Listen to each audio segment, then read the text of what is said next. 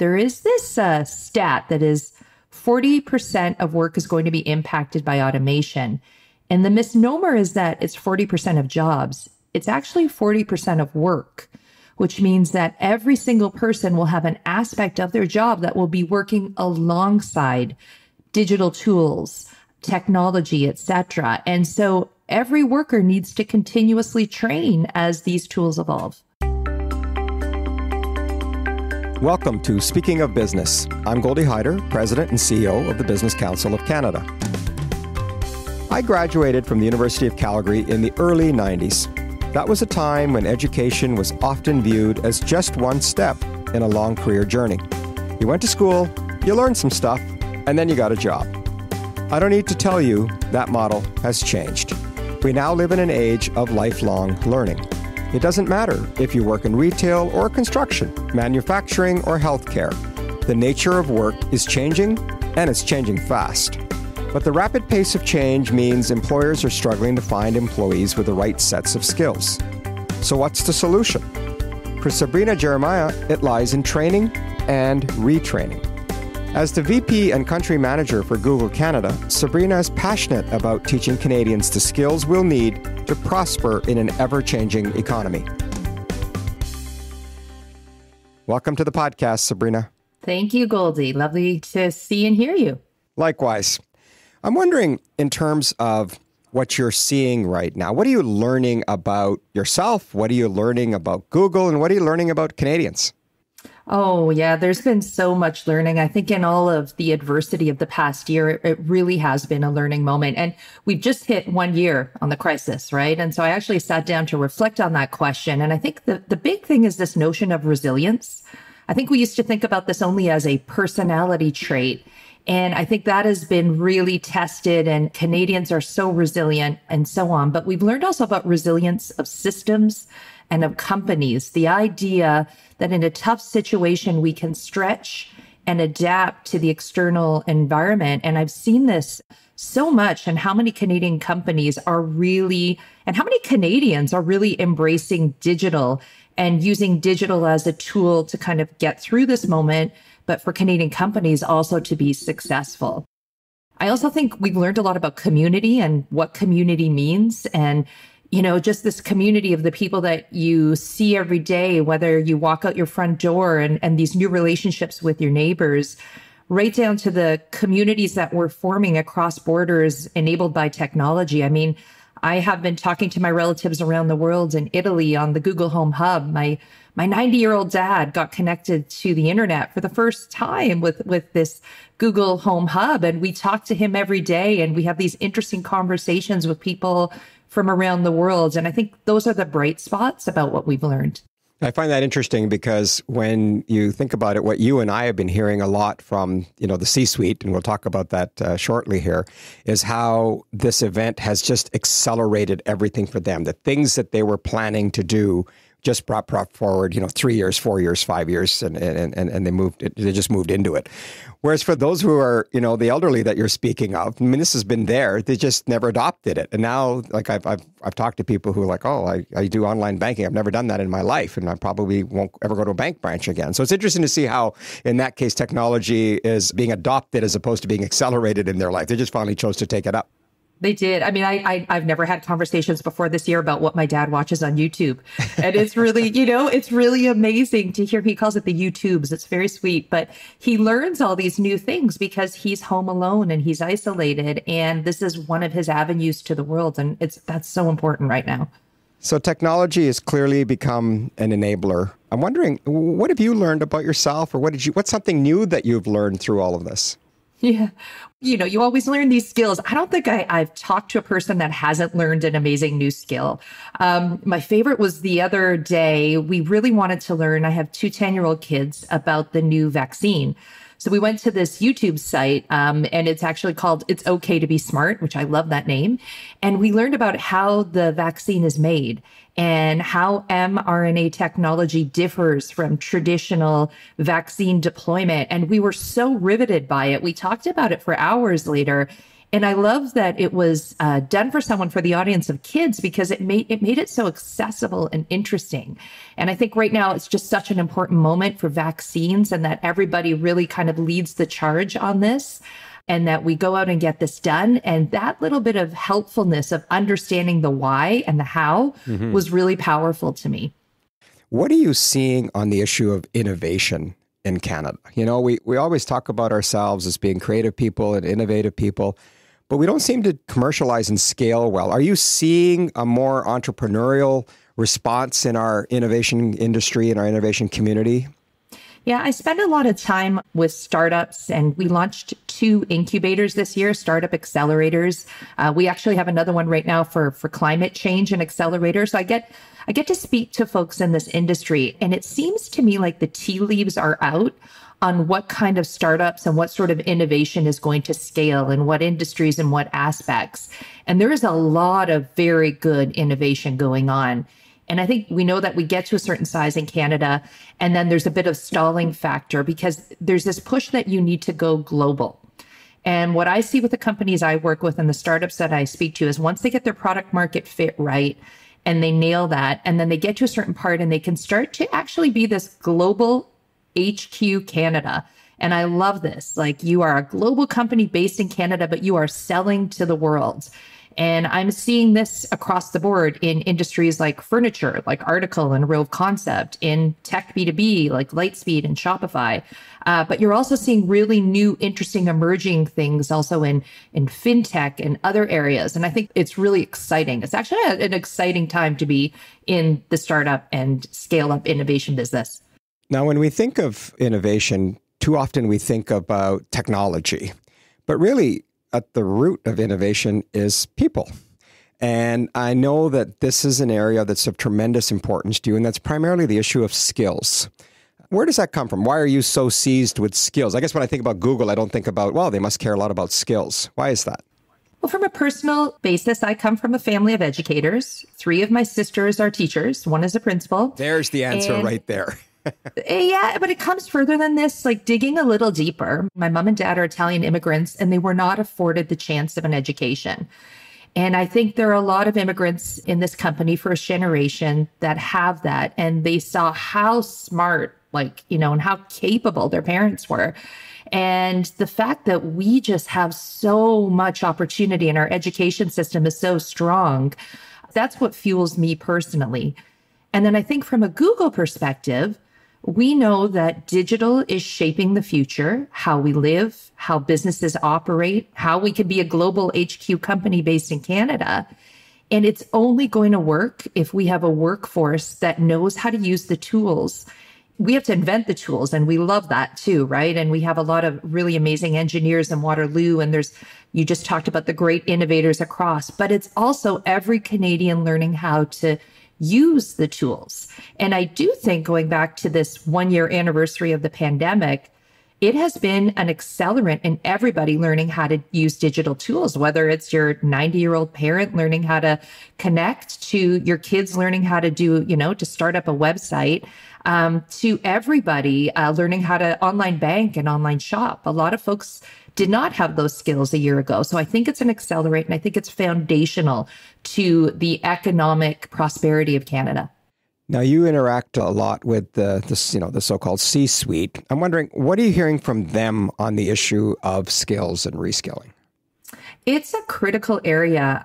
Goldie, I know that you did a skills survey, which was really interesting. And I think it highlighted that there was some shortages in some areas like AI and cybersecurity. And look, there are going to be shortages as new areas emerge, and then they will be filled.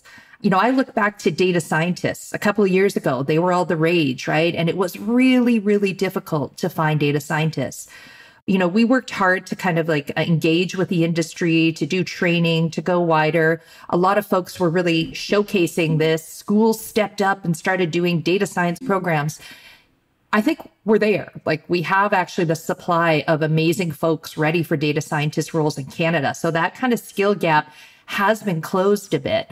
But I think now there's new areas. So, there are these areas, but the bigger question at hand is not just these finite skill gap areas that get a lot of attention. What I think we need to be focused on is how every employee knows how to use the digital tools that are actually coming their way.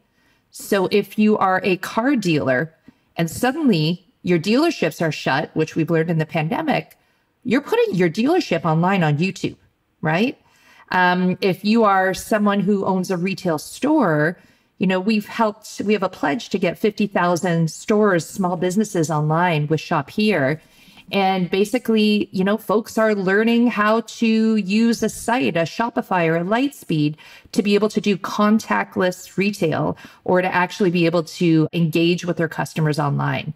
So I think that's the bigger opportunity. It's where the bulk is. It's the digital tools for every worker. So whose responsibility is that? Because, retraining takes time and it takes money. So is that burden on the individual? Is it on, government, or is it on the private sector? I think we've seen from other countries where this is working well, and what is working well in Canada is that the best places are to do this in a consortium. And I don't think the onus is just on one group of people. It's a systems change, right? So we need to all be working together and doing our part. I visualize it almost like a dartboard. And if you think about the outer ring, right, this is before people enter the workforce. And this is STEAM education for kids and shifting the way that we educate our kids in a digital world. And I call this the unicorn of right brain and left brain skills. So it's a combination of STEAM education, but also real emphasis on what I think our school system does amazingly well is getting kids to learn how to collaborate, the soft skills, the teamwork, the building together, right? And growing together. So I think, the Ontario government's K-12 STEM education program is a great start. Programs like Actua and Code.org is fantastic. And I think our school system does do a very good job at the team and the soft skills. Mm-hmm. I think the next ring in is the people who are looking for jobs. So reskilling, upskilling pilots for job seekers. Right. And, here we've done a lot of experimentation. We have something called the Google IT Certificate Program, where we've partnered with NPower. We've also partnered with a library in the past to help folks with no training actually find a job as an IT professional within 12 to 18 months. And we're seeing graduation rates of like 80% plus. So this reskilling, upskilling is really critical. But the middle core is the people who are working now and whose job is going to evolve. And there is this stat that is 40% of work is going to be impacted by automation. And the misnomer is that it's 40% of jobs. It's actually 40% of work, which means that every single person will have an aspect of their job that will be working alongside digital tools, technology, etc. And so every worker needs to continuously train as these tools evolve. So the message is it's not a threat to you. It's a partner. It's a partnership. And I think this is, in Canada, I'm a board member of the Future Skills Center. Mm-hmm. And there are some amazing pilots going on there, like the travel industry, just reskilling folks in that area, trying to get more AI and technology training to people in the healthcare industry.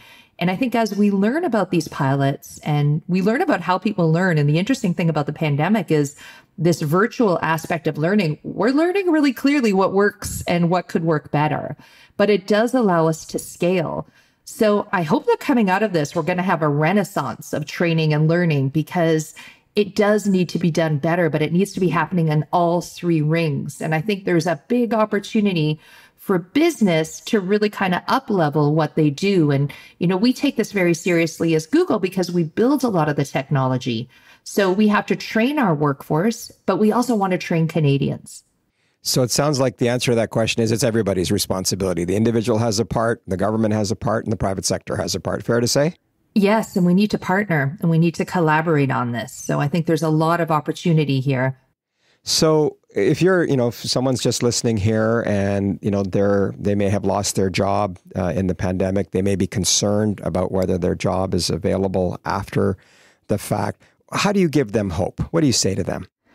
Yeah, well, first of all, my heart goes out to you. I mean, this is very difficult for many people. And I know that there has been some really great support from the government in this area.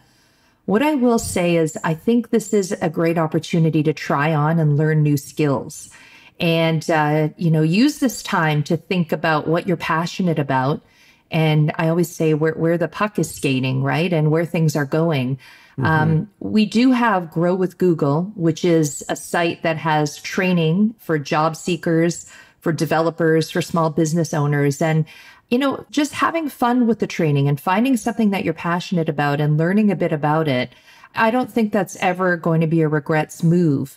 And I do think the more digital skills that you can brush up on, the more marketable you're going to be for the jobs of the future. It's interesting. A lot of the work that's being done now by the Future Skills Center, there's also a great initiative by the Australian government of the Silk, is just understanding the pathways of what your skills are now in your current role and how they can transfer. Because I like to say that, jobs are finite, but skills migrate. So you have marketable skills and you have transferable skills. The question is, what roles can they migrate to? And there's a lot of really neat websites like OTEC, this Ontario Tourism Association, has done that. And when you can understand that, then you can learn where you want to double down and what skills you need and brush up on those. Yeah, it's an important message because I think too often people think, well, I guess I have to become a coder now, or I have to learn what AI is, or be a data scientist, as you said. And that's not the case. And it's interesting, you were saying earlier, it's really important to hit this home, that notion of left brain, right brain, some call it IQ, EQ. I don't know about you, but what I hear a lot from the C-suite is the need for thinkers, the need for people to challenge, the need for people to communicate. And there's limits to what technology can do with those things. Oh, yeah. And there's a lot, there are some folks that think that actually creativity is going to be the most important skill set for the future. And so I think it's important that we don't over-index in one area and under-index in the other. And I do think that this left brain, right brain unicorn is the skill of the future, and that's the worker of the future that we need. So let's fast forward. We talked a lot about the future. Let's say that creativity really happens. How do you think lives will change, work will change in the next 5-10 years? I think we're seeing a lot of hints of this right now and how we've been adapting. So, for example, if I take the retail sector, a lot of folks would just go into a store and buy things. Now there is a different sort of path to purchase. There is a more online component of research. There is contactless. There are all these different ways. And so that when the stores do open again, you see a lot of those behaviors stick. So I think that a lot of what we will learn will continue to be accelerated. And I think this digital transformation aspect, right? Again, this 40% of work actually being infused by technology is going to be ever present in the future. Are you excited by that? I'm so excited about Canada's opportunity to actually just lead in this area. I think we have an amazing workforce. We have one of the highest educated workforces in the OECD. Mm-hmm. I think we have extremely resilient people and very creative, innovative people. And I think that digital is going to be an economic engine for Canada, and it is very exciting. And I think the more that we can skill our workforce to learn how to use the tools, enable innovation, help Canadian companies be global HQ companies based in Canada, I think the more prosperity we're going to see. And so I am excited about the future of that. I'm also excited about the idea that technological innovation can really help in different areas, help educate people, new solutions to problems, whether it's in healthcare or education or, oil and gas. Like, how do we actually break through all this? How do we build back better with this? Well, speaking of building back better, I mean, I've often said that, leaders lead by example, and you personally and Google is leading by example when it comes to helping people in the Indigenous communities and in diverse communities across the country to get the skills that they need to succeed. Can you perhaps wrap up this podcast with some inspiring stories of impact that you've had doing so? Yeah, it's so critical right now in terms of building back better. It's just so important that we bring everybody with us. And I think we have just seen the divides that have emerged from the past year, and that's not okay. We really need to fix this. And, our team is super passionate about this. So, Grow with Google, I mentioned, is our initiative with a lot of our training. So far, we've trained 80,000 Canadians on digital skills, but we have an over-index to programs to underrepresented people in Canada. So last year we partnered with NPower and Calm IT. So with NPower, we gave them a 2.5 million grant, and we're actually offering IT training for 1,700 young adults from underrepresented groups. And the training that they're getting is leading to jobs. So there was a cohort that graduated last September, and 83% of them, they're employed right now. And the folks that graduated in December, almost half of them are employed. And I think that's amazing. Like, those are amazing stats. And when I see the feedback from the people and I talk to the people who graduate, a lot of these are newcomers to Canada. A lot of these are people who weren't sure what path to take for their future. And this really has just set them on a new path with digital skills that are going to, they've landed them a job and transferable in the future. And then with Calm IT, we're providing free IT training to 450 Indigenous learners across Canada. So it just started in January. We're seeing a really great reception to this, but there are some amazing other initiatives in Canada. There's one called CELAR that we're involved with. And I think there's so much appetite to do this. And wouldn't it be amazing if we could actually build back better in this area and work together between, different companies, the government, and so on to solve this? That's inspiring. Thanks. Sabrina, often as business leaders, you and I and so many others are always asked, what keeps you up at night? Standard consulting question. And so I'm not going to ask you that. I'm going to ask you, what are you most optimistic about as you look ahead? Goldie, our mission at Google is anchored on helpfulness. And I am very optimistic that digital is going to be an economic driver for Canada. And most importantly, I do think that we have a smart, resilient workforce, and we're going to meet the opportunity of the future. The bright learning from this pandemic is that this digital acceleration means that businesses and workers have a bigger toolbox to work with. And that's going to create possibilities and prosperity for Canadians. And I'm very hopeful about that. What a great note to end on. Technology is an enabler. It's an ally, and we're all going to get through this. Thank you for doing this, Sabrina. Much appreciated. Thank you, Goldie. Sabrina Geremia is the VP and Country Manager for Google Canada. Sabrina talked about how important digital will be as an economic driver for Canada's future prosperity. More and more, we are relying on digital connectivity in our daily lives. But in a country as vast as Canada, what are the challenges to keeping everyone connected? That's something we'll be exploring in our next podcast. I hope you can join me on May 6th for my conversation with Mirko Bibic, President and CEO of BCE Inc. and Bell Canada. Here's a preview. That profound optimism about the future, about Canada's economic recovery and the role we can play in that. Otherwise, we wouldn't be investing, $4.6 to $4.7 billion this year. But underlying that decision is an optimism about Canada's ability to recover quickly and the role we can play as Bell Canada in enabling that. If you would like to hear more of our Speaking of Business conversations with innovators, leaders, and entrepreneurs, why not subscribe to our podcast? You can find it wherever you get your podcasts, or simply go to our website, thebusinesscouncil.ca. Until next time, I'm Goldie Hyder. Thanks for joining us.